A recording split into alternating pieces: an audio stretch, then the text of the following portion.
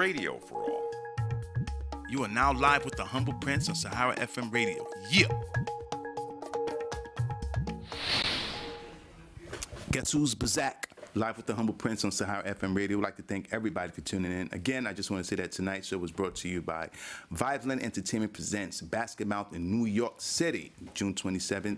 Please go to their website, www.viveland.com, for more information, or visit our page on Facebook for more information. There's going to be a live show.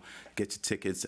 I think the early bird tickets done sold out already, and understandably so, because like I said, this is Africa's #1 comedian, Basket Mouth, and I'm actually going to be hosting that event that night. Yeah, I'm going to be doing like a little opening and everything. So also, if you'd like to advertise on Live with the Humble Prince on Sahara FM Radio, please send an email to humbleprincelive@gmail.com or publisher@saharareporters.com. Trust me, advertising on Facebook means your event is going to flop. You need more outlets. Advertise with us, man. Everybody that's advertised with us, it's been successful and happy, you know, so check that out. So, of course, I've been joined by event planner extraordinaire, FTK Connect. That's what's up.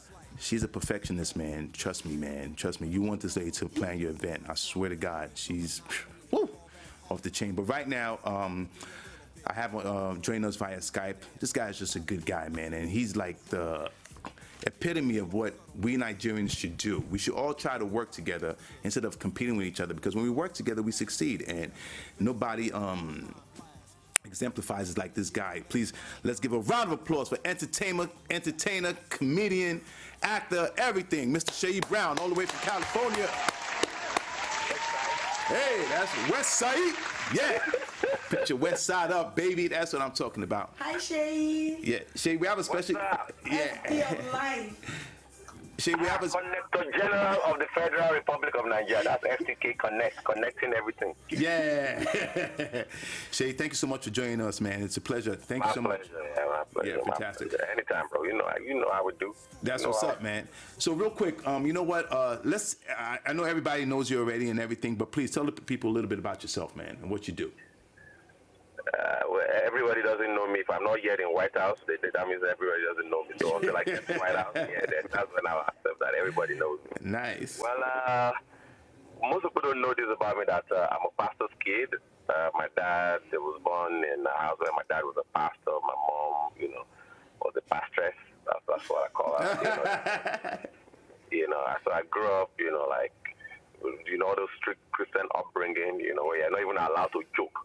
Wow. But the funny thing is, my dad, for me, is the most hilarious man I've met. Very, very funny man. But my mom was the strict one. So I grew up with 4 brothers and 2 sisters, but I have half brothers and sisters. I have 3 elder sisters.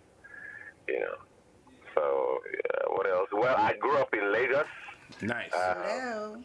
Lagos, Nigeria. Surulere, to be precise. Surulere. So yeah, then I went to I presented to University of Ibadan, Nigerians, Oxford, Nigerians, Harvard, Nigerians. Look at you. Where I got a Bachelor of Arts in philosophy and pole science. I actually was in the same faculty with Tosinga. She said so that. Said so. She did tell us behind the scenes. Yeah. Yeah. In fact, my roommate was trying to toast her dead. Don't let her husband hear, I beg. Nice. So we met in faculty because I started, hosting gigs and trying to do stand-up in my college days, Right. From there, that's where I started from. Yeah, that's just a little bit about me,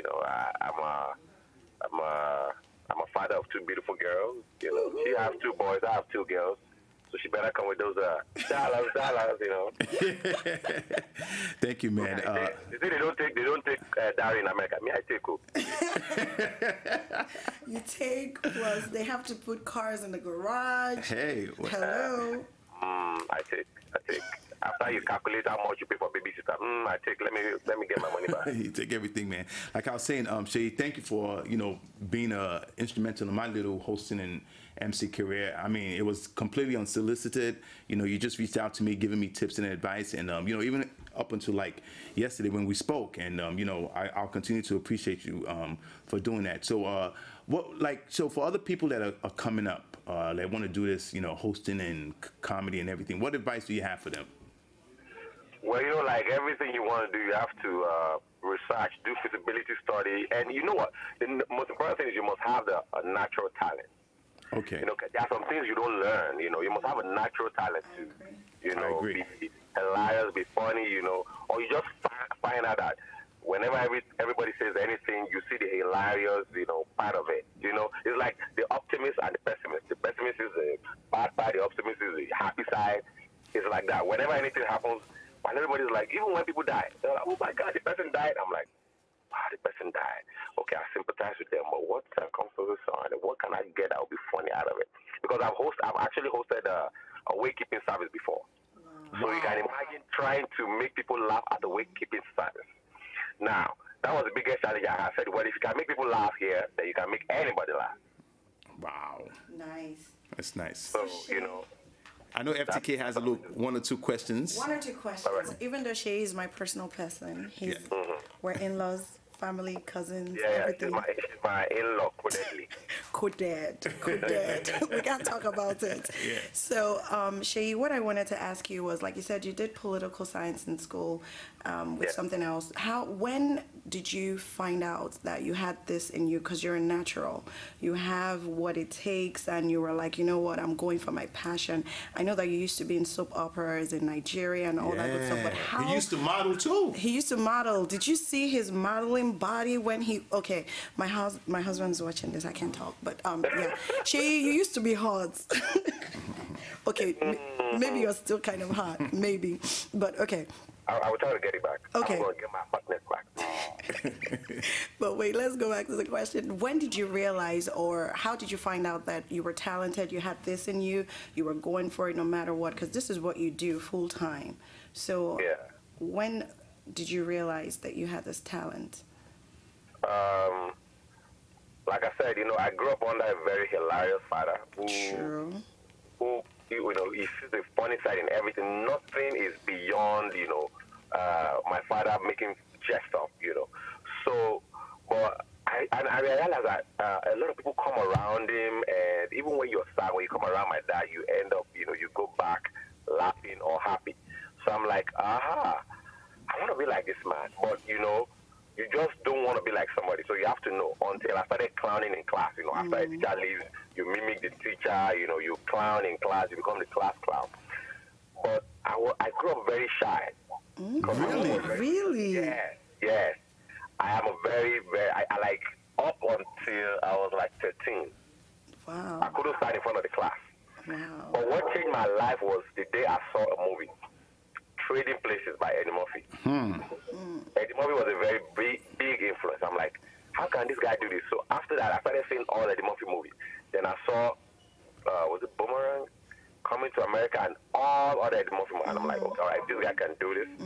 I can. For a long time, Eddie Murphy was like my mentor. He was like that, you know, he was the one that I was looking up to. Right. And I started clowning in class. You know, you crack some jokes, some will hit, some will miss. But, you know, you just don't stop. You keep doing it until people start calling you a clown, Eddie Murphy, this, that. Then when I got into college, I was still doing it. And, you know, we just gist in my room, and people were calling me, this guy, you're hilarious. Yeah. So that's how he actually started, you know. I just knew I liked it. I like to make people laugh. I like to be the funny one.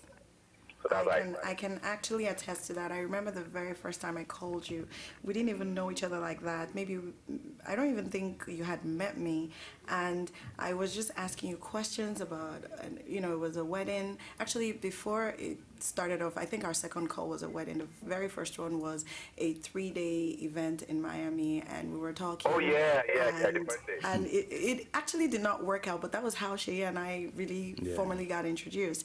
And I could not get any word in. I'm like, wait, I know you, let me ask you the questions. Are you available? You know, he even made fun about everything. Right. He was talking about how he was in he had to do a gig in Cali, and he wished this and that. You know, it was so good. Like, it's a natural, you just have it. You're naturally talented. Yeah. And I'm very, very happy to know you. And I just want to say, man, definitely a very good dude, honestly. And I'm inside out. Yes. What you genuine, see is what you get. Honestly. Yeah. I appreciate you that. I've been seeing his videos. Well, you know what? It's not my being good is not because I want to be good. My mother beats the goodness into me. Okay, so you had no choice. Yeah, but no, what I wanted to say was I had been seeing videos of him, you know, and everything, and you know, then you actually were the MC at my homeboy's wedding. Big shout out to Dolakwa and Muji in L.A. Oh yeah. Yes, this was I think in 2012, something like that. Yeah.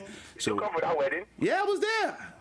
Really, in LA? Yeah, I came. Dolakwa and I went to school together, man. Yeah, so that's how small I was, because I actually introduced myself. I went up to you. Okay, I'm gonna try not to laugh. The first time I actually got on your page was through FTK. She was like, "There's this my friend, this dude." So I was on his page, and when I got him, I'm like, "This dude is not serious at all." I know he's not correct.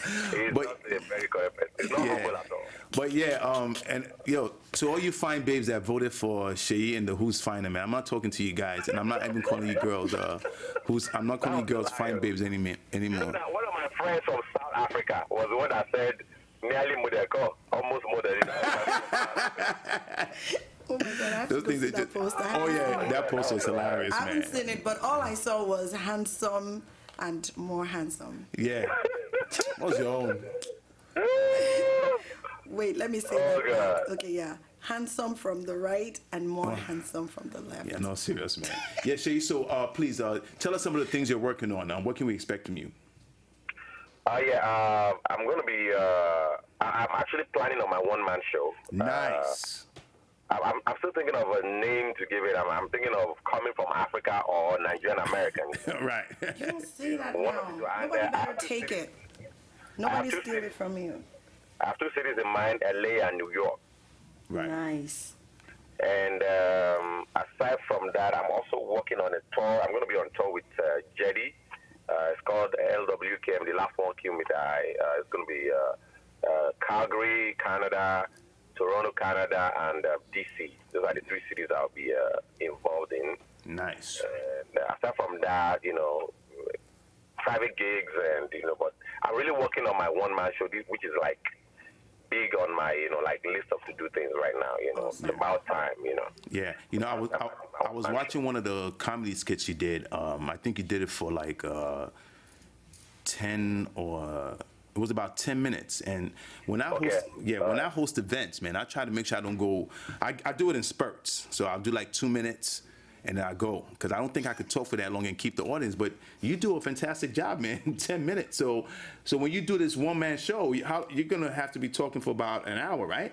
1 hour live, yeah. Wow, that's a lot of material. But I did notice that you omitted Maryland. Is there a problem with that, DMV? The reason why I'm doing the 2 cities is because, you know, unless I guess, I mean, hey, if you can get me sponsors, you know, hey, he always does I love this guy, man. He's real, you know. And besides, so those are the 2 major cities for now. But if we get sponsors, why not? We got 52 cities. We'll do 52 cities. And besides, Maryland is not hard, man. New York and LA, that's where the ballers are. Really? How many times have we brought you to Maryland to host gigs, to do events? No. Okay. When it comes to weddings and church events, Maryland is it though. Hallelujah to Jesus. Let me tell you, don't abuse Maryland. Maryland people are the one paying for my daughter's school fees. Amen. Nice. Hallelujah. Yeah. So Seyi, real quick. So one of the things I've been doing on Live with the Humble Prince is trying to create awareness for domestic violence and violence against women in Nigeria. So you know, I just want to know if you could share any ideas or tips on how we can accomplish that. It's really hard. It's really, really hard. You know, in the sense that not hard that, you know, hey, it can't be stopped. But you see, I think both parties should take responsibility. I agree. Right. You know, yes. Some men have short fuse, and some women have very fast mouth. And I have 2 daughters, and what I'm going to tell them is that you have to bridle your mouth. You know, because you don't know the temperament of the person you're talking to. I don't support, you know, domestic violence. I don't even support men hitting women because, you know, the Bible says they are the weaker sex. You know, you're supposed to protect them and all that. But some people just go all off. Like you cringe. I'm like, wow. Okay, let me give you an example. When I just got here, I think within like 6 months, we were traveling, we're at the airport, and we were a bit late for our flight, so we were in the elevator. So I was like, yeah, let's get in the elevator and go. But, there was a lady that was standing by the door, and it's those kind of elevators that, normally in an elevator, if you don't leave the door won't close and the elevator wouldn't move. So we were trying to get her attention to please come, and she was on the phone. So I was trying to get her attention, please, can you step into that, the door close, I will go. And because she was on the phone, she wasn't responding until, fortunately, it was one of those talking elevators. She was like, step out the door and let's go, something like that. And I said, that's what I was trying to tell you. She just got me said, shut up, fool. Wow. But she said I was as if somebody slapped me. Wow. And fresh from Africa, you say shut up, and you not add food as toppings on the ice cream. Yeah. I went up on her. I said, who? Me? Your father. Your great grandpa, in fact, all your ancestors. And we went back and we keep there. And I think the person she was talking to her for was like, who's that? She was like, some punkhead. You insult a Yoruba man. You know Yorubas are allergic to insult. I know, we sure are. But I know some friends of mine that would have slapped her. Well, and they would probably be in jail. Oh, yeah. Yeah. So, exactly. Exactly. So, I think, everybody should, like the man should keep his glove in his pocket, and the lady should, bridle her mouth. That's what I'll say, because, you should try to avoid stuff like that. Yeah. You could be the coolest guy, but, the lady who is running her mouth could abuse you on the wrong day, the wrongest of all days, the days you're having your baddest day. Yeah, I agree, man. Some women know how to push those buttons. Let's be honest. Yeah. Yeah, But so Seyi, I know we're rounding up. So one thing I like to do, I like to ask all my guests, please give us an exclusive, man. Tell us something nobody knows about you. Something nobody knows about me. Yes. Let me see. Yeah. Could be Many good, things. could be bad, anything. There are many things people don't know about him. Let me see. I am actually very, very, I think I told you earlier, I'm very, very shy. Really? Wow. Most people don't believe it. Yeah. Very, very shy. But you get to know if I'm caught red-handed, unaware. If you catch me when my guards are down, you would know. Then the second one is I'm very soft inside. I look mean. Yeah. Whatever, Seyi.